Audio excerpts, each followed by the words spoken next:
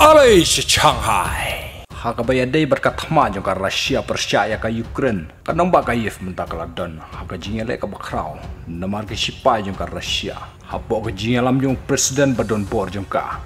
Vladimir Putin. Kila thmu ban kini juborno ya kayef. Nakikti ka jing sensyar jong Zelensky.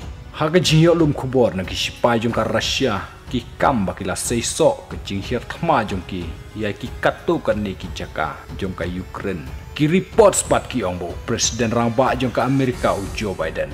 Ula pentip ba kiri jong ki Tanya West. Menta kila sngau du bor bat sngau la syo ban sei ki sipai ban pha sya ka Ukraine persyai ki sipai jong ka Russia. Kadau kolong ki sipai jong ka Russia ki long ki baklai bat ki bat tebit ro hakikam bat suloi bat ban pendon kam ki tertma.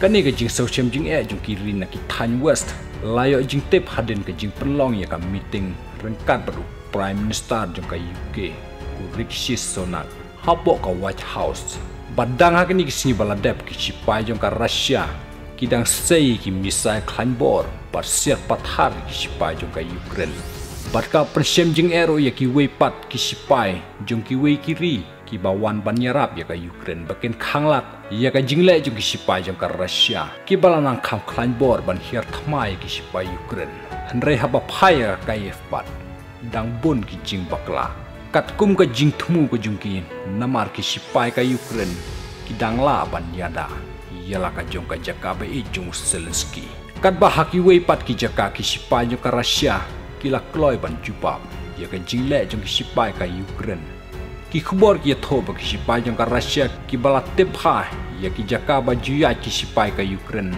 naga wei ka jaka sha ka wei pat de hang ne kala pensem jing ki sipai Ukraine ban yele percaya ki sipai Russia wala da kim patip lotro ki don katu kani ki jaka ba ki sipai Russia ki la tepha ya ka jaka ba pha sipai ka Ukraine kat kum ka jingalum jing khen jong ka Russian's Defense Ministry hakane ka jing pin ibor markel yang ka Ukraine kala dono ya ki sipai haki kuli jong ka Russia kumpala hajar nyospa sanpo atli ki top thma bat ya ki katu kani ki armor vehicles haki roket jong ki sipai ka Russia haka jing ajing keren haki media u Presiden Joe Biden ula kular ban iarap naga benta ka Ukraine bakanla ban yele persya ya ka Russia bat hu ubnai Februari jong snam arhajar puar lapen ken mau da ka jing dor bar thawan jo ka Amerika bakala pensisya bakala pha ya ka Ukraine sispa khatlai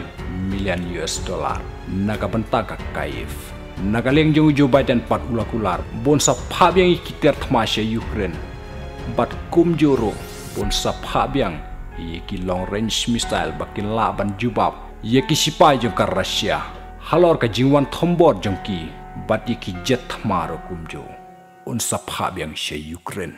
We've done everything we could collectively but individually in the United States to make them ready to support they're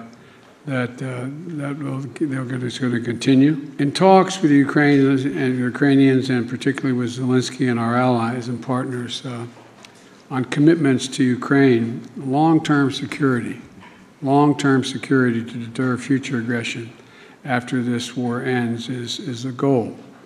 And we're advancing this goal by providing them the support Ukraine needs now on the battlefield and helping them strengthen their military over the long term. The fact of the matter is that I believe we'll have the funding necessary to support Ukraine as long as it takes. We're lucky to have America's investment in European security, but we need to share the burden alongside you, which is why defence spending in the UK has been above the 2% NATO benchmark.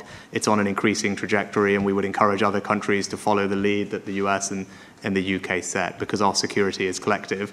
I think the other thing for you to know about us as an ally is we also view security as indivisible between the Euro-Atlantic region and the Pacific. That's why the AUKUS partnership is so important. That's why we're strengthening our engagement and alliances in that region too, so that the US can count on the UK as a partner and an ally, sharing the burden, but also working together in every sphere that it matters. And on your latter question, I agree with what the President said. It's about deterrence. President Putin will be thinking that he can wait us out. that the alliance will tire, will get fatigued, and will give up. Now, that is not the case.